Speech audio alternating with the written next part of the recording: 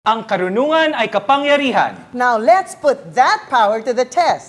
It's time for K-Check!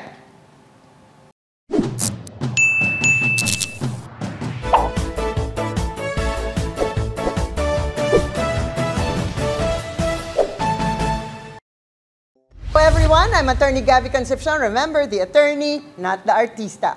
Ako po si OJ Cerquinia. This is K-Check, the newest and smartest game show on Philippine television. We searched all over the country for people na hindi nagsasawang dagdagan ang kanilang kaalaman. Dito po sa K-Check, titingnan natin kung gaano katalas at katindi ang brain power nila. And in the final week of competition, malalaman natin kung sino ang tatanghaling kauna-unahang K-Check champion. 4 na contestants ang dadaan sa ating karunungan check sa araw na to. Unang-una si Angela. She's a professional dancer, a member of UP Street Dance Club and the Crew PH. She has been dancing for almost 7 years and maybe dancing towards the championship. Yes. And Riza is a housewife and a proud mother. She loves to cook for her 4 children. Oh, ang dami. Now, Dane is an incoming second-year nursing student from the Our Lady of Fatima University. She plays the ukulele and loves to read books. And Ron is a former badminton varsity player, now working on getting a BS Cooperatives degree from the Polytechnic University of the Philippines. He also performs spoken word poetry and wants to become a seaman someday. These 4 will be competing under the watchful eyes of today's K-Check panel of experts. First is Professor Wendell Capili of the College of Arts and Letters, UP Diliman. Second is Professor Ricky Nelias of the Institute of Chemistry, UP Diliman. And finally, Professor Neil Santillan, Chairperson of the UP Diliman Department of History.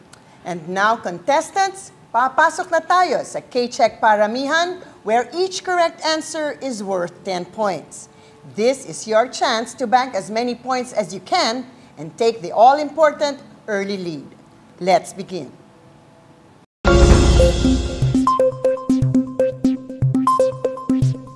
First question, Angela. In what province can you find Taal Volcano? Albay. Albay. Mali. Riza, from Florida, where did Apollo 11 go to in July 1969?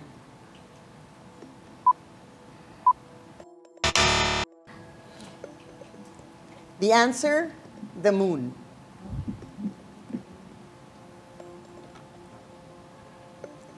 Dane, in what continent can you find Pakistan? Australia. Australia, mali.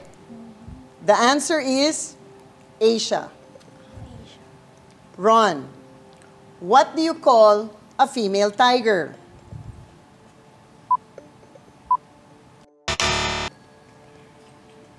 The answer is tigress. We now go back to again, Angela. What city is the capital of Finland?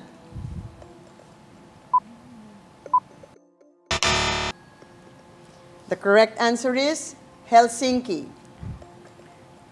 Riza, how many sides does a trapezoid have? 3. 3? Mali. The correct answer is 4. Dane, in what continent can you find Colombia? Europe. Mali. The correct answer is South America. Ron, in what sport did David Beckham become rich and famous? Soccer. Soccer or football? The answer is K-Check. Correct. Angela, what ocean separates Africa and South America?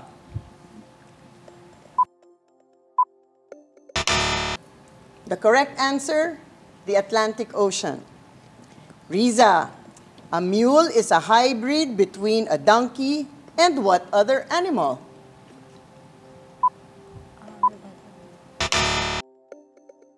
The correct answer, a horse. Dane, which singer's first number big hit is thinking out loud? Ed Sheeran. Ay. The answer is correct. Okay, check. Ron, what is the center of the solar system? Earth. Mali. The correct answer is the sun. And that's it for our first round, the K-Check Paramihan round. Na-stress ako sa round na yun, ha? Bakit ka na-stress, Attorney Gabby? The competition was so strong. What can I say? Well, I think they can do so much better and malayo pa ang kanilang tatahakin sa show na ito para patunayan ang kanilang galing. Right? I think it's time to talk to our panel of experts, and I would like to talk to Professor Wendell and ask him what he thinks of the competition so far. I think they're trying to warm up because at this point in competition, hindi pa sila masyadong na-challenge. I think the challenge is for them to be fired up for the second round, and I think they can make it all the way to the next round as well. Right. Prof. Wendell, among our contestants, do you want to ask a question? Si Dana, I'm just Any one of curious them? that you're a nursing major. Yes po. Bakit nursing yung pinili mong gawing profesyon? Actually, nursing po, it is actually my passion. And I want to help other people, especially po yung mga people na mga malalayo po yung lugar at hindi po afford na makapunta po sa mga hospitals. At alam natin meron pang pandemya, so kailangan natin ng marami pang mga day na sa Yes buong po. Pilipinas. Maaari rin po kayong sumali sa K-Check at contact people from TVUP kung gusto niyo po sumali. So, At salamat. pwede na rin nating, at mananalo din ang sagot ni Dane sa Miss Universe pageant. Tama. Pero gusto rin natin tanungin, alam mo, nai-interest ako kay Angela, who is a dancer. Paano mo naman na pagmi-mix ang dancing at ang mga academics and joining contests like K-Check? It's very tough. You have to balance, basically, kailangan kong hatiin yung katawan ko into being a daughter, a student, and also an athlete. So I just found out K-Check from a friend and heard it was fun. Looks like it, but yeah, I'm enjoying the process and we'll get there. Yes, Angela, I have faith in you and I'm sure you will dance your way to your success in the future. In the meantime, let us do a point recap. Angela has 0 points, Riza has 0 points, Dane and Ron have 10 points each. As I said a while ago, malayo pa ang laban at pwedeng-pwede pa kayong magdagdag sa inyong points. And I'm sure yung mga viewers natin, naku, kanina pa nakikisagot yan, di ba? Kayong lahat, yeah. So, sa ating mga audience, how did you do against the contestants? Tandaan nyo, you're not subject to the same may lights at may stress, di ba? I'm sure at home, they're relaxed, they're enjoying K-Check, and trying to answer as many questions as possible. In But any ready na case- ba sila? Ready na ba sila, Attorney Our Gabby? next round, ready na ba kayo para sa pabilisan round? That's next, here on K-Check!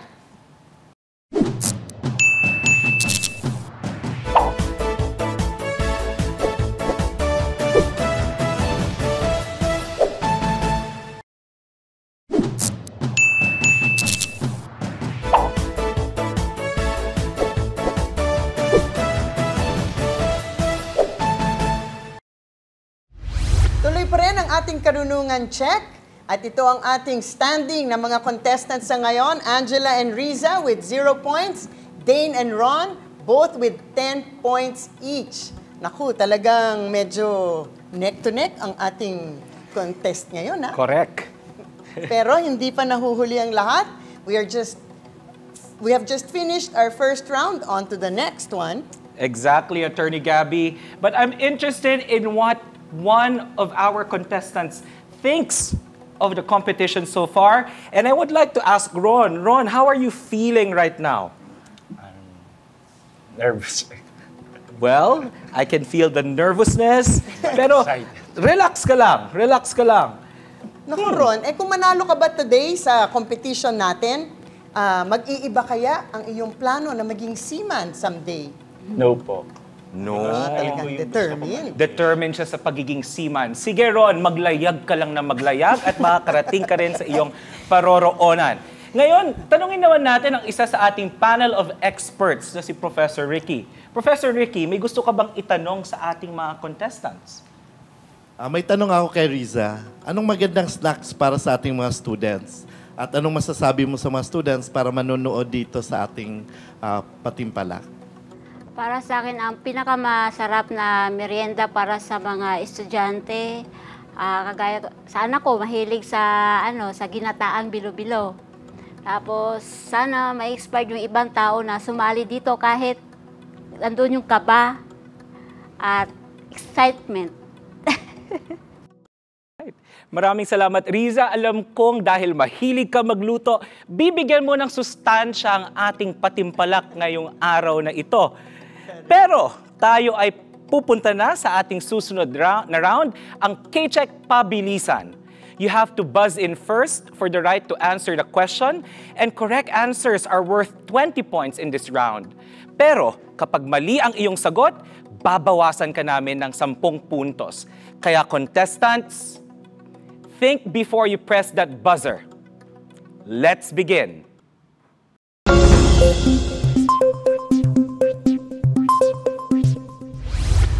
Question number 1. Which city in Ontario is the largest city in Canada by population?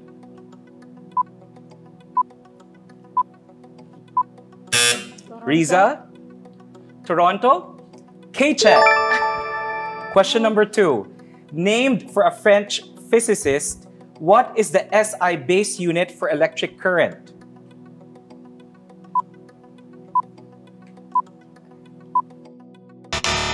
Answer, ampere. Question number 3. With only 1,787 lines, A Comedy of Errors is the shortest play of which English writer?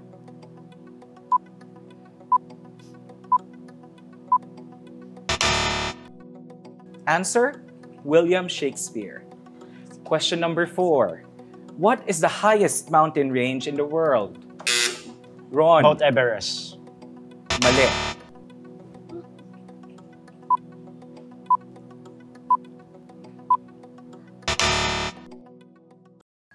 Okay.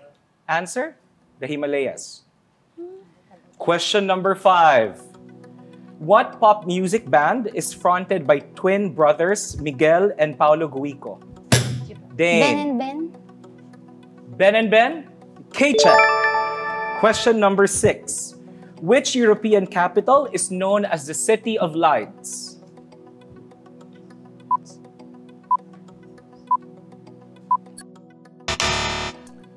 Answer, Paris. Question number 7. In sports, what term describes a tie near the end of a set at which a player or team needs 2 consecutive points to win the game like a 40-all score in tennis?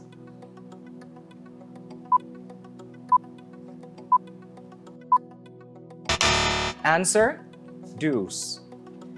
Question number 8. What 2021 song by Fireboy and Ed Sheeran has a title that is the name of a Latin American country?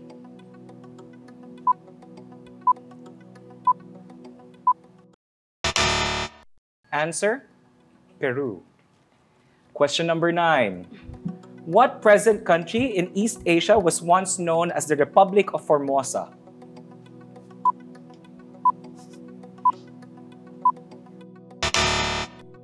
Answer, Taiwan. Last 2 questions, pwede pa kayong sumagot. Question number 10.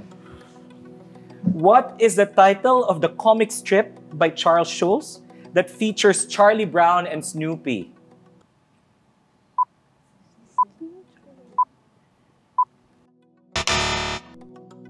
Answer, Peanuts. Question 11. What term refers to a fruit, a flightless bird, or a resident of New Zealand?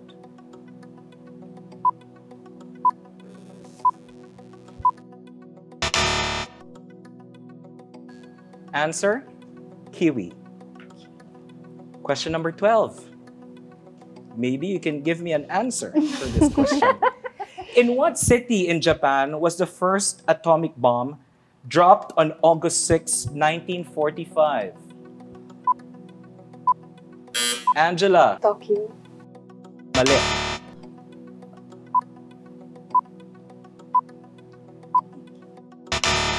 Answer, Hiroshima. And that's it for our K-Check Pabilisan round.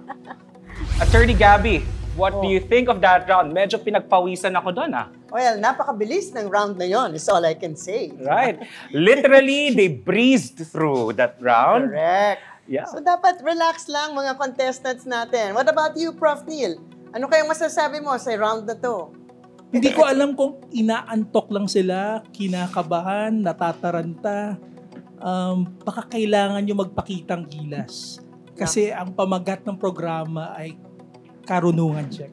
So meron pang third round, magpasiklaban tayo. Then prove us wrong. Tama ka dyan, Prof. Neil. At tignan natin ang current standing para malaman natin kung sino ang kailangan magpakitang gilas sa susunod na round.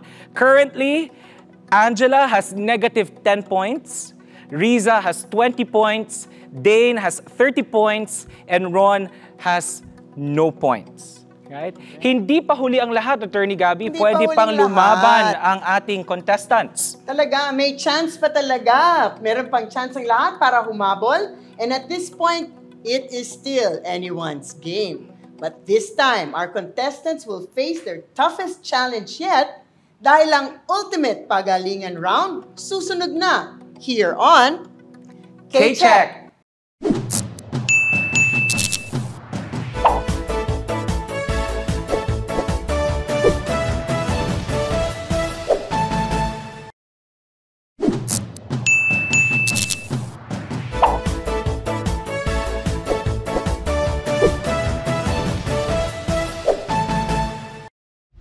Welcome back, and alam nyo naman, at this point in time, ang ating mga points ay si Angela with minus 10, Riza with 20, Dane with 30, and Ron 0. Kasi may plus or minus na Z0 tuloy. Correct. Pero ngayon, sa susunod nating round, ang K-Check Ultimate Pagalingan, malalaman natin kung sino ang mananalo.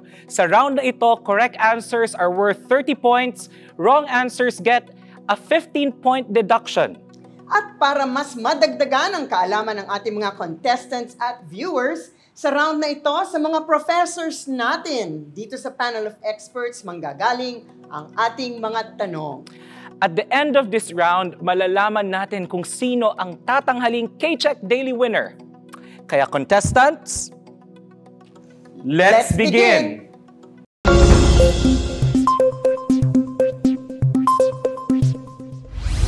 Ito na ang ating pagalingan challenge. Hindi lang pagalingan ng mga sagot ng mga contestant, ngunit pagalingan din ng mga tanong ng ating panel of experts. Let's start with the very handsome Professor Wendell. Which extraordinary and beloved classical ballerina whose career extended from 1934 to 1979 helped put British ballet on the international map?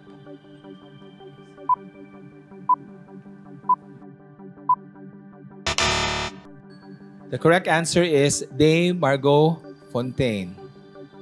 Yan. Susunod naman ang ating napakagwapo, Professor Ricky.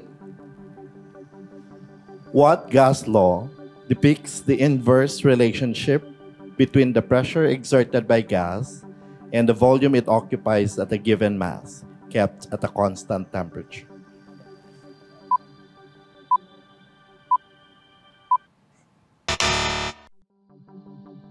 Ginagamit natin to pag naglalagay tayo ng hangin sa ating mga bike tires, Boyle's Law or the Boyle-Marriott Law. Can you repeat the question? It's okay. Ang next question po natin, manggagaling sa ating Professor Neil. What is the name of the dynasty in China that was ruled by the Mongols? Angela? Han Dynasty. Mali.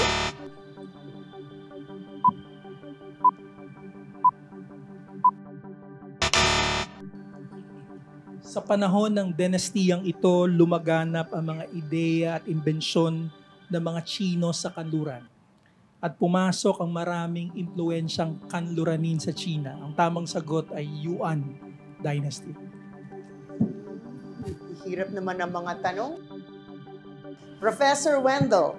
Okay, acknowledged as one of the greatest Filipino painters of the late 19th century. He won the silver medal in the 1884 Madrid Exposition of Fine Arts, where Juan Luna won the gold. Who is he? Kahit family name lang. Who is he? The correct answer is Hidalgo or Felix Resurrección Hidalgo. Prof. Ricky, it's your turn. Sa physics naman tayo. What is the difference in an electric potential between 2 points?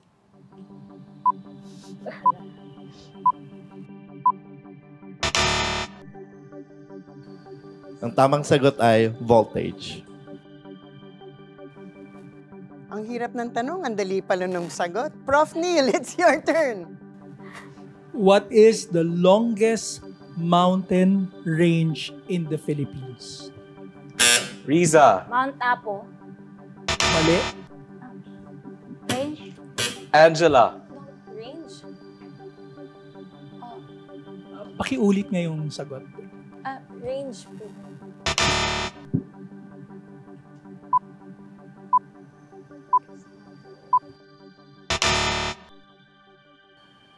Matatagpuan ang bulubunduking ito mula sa probinsya ng Cagayan hanggang sa Quezon Province. Ang tamang sagot ay Sierra Madre. The competition is really getting intense. Prof. Wendell.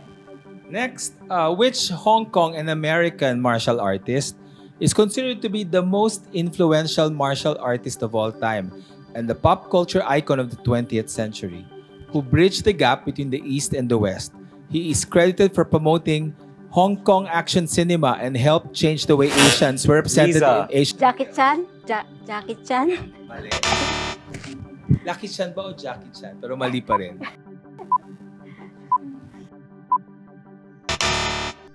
The correct answer is Bruce Lee. I think it's a generational thing. Hindi na nila Oo kilala. nga. Baka it's a generational thing.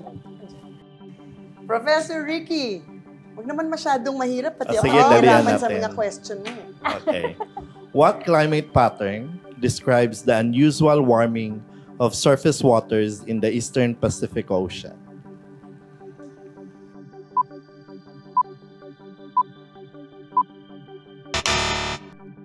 Apektado ang fishing at agriculture ng developing countries na bordering Pacific Ocean ito. At ang tawag dito ay El Nino. Professor Neil, for the next question. Tanong to para sa generation ninyo. So, sigurado ako merong makakabigay ng tamang sagot mula sa 4 na contestants. Kung hindi, aalis na ako dito sa sa table na to. Okay, so in pop culture, what is the meaning of Hallyu, spelled Hallyu?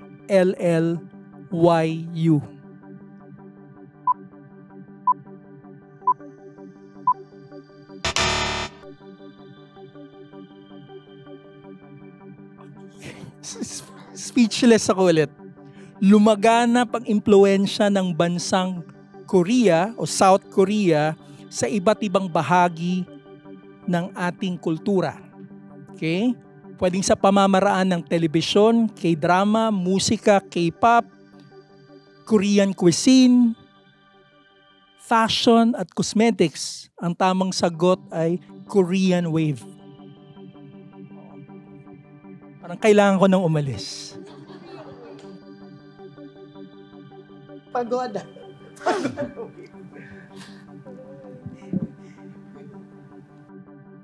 Professor Wendell? Okay, question.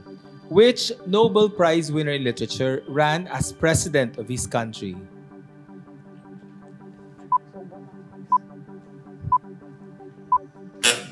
Bongbong Marcos. Ay, Wrong. Riza. Yeah.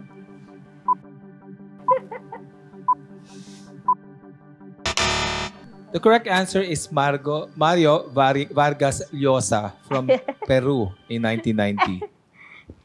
Ang hirap naman nun. Pero ang girlfriend niya, Pilipina. Si Isabel Preisler, ang first wife ni Julio Iglesias at Ang mga nanay. Maltes, alam yan. Oo, nanay Enrique Iglesias. Dapat nasugot niyo yun. Oo. Prof. Ricky? Madali na to, ha? What hair-like appendage causes the motion of a motile bacterium? Dane. Celia? Mali.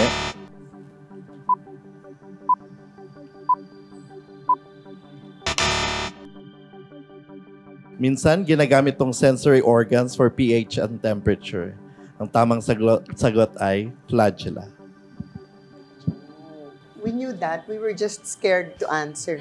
Prof. Neil? Huling tanong. Hindi ko alam kung kinakabahan pa kayo o inaantok pa kayo, pero ito na yung huling tanong. Ano ang pinakaunang science city sa Pilipinas?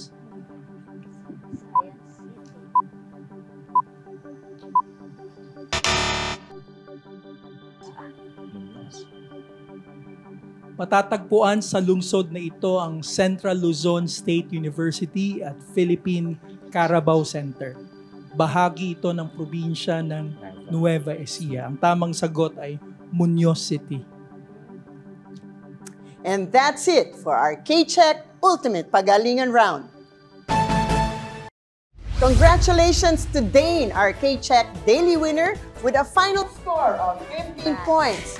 We'll see Dane again on Friday when she competes with our other daily winners for a spot in our semifinals.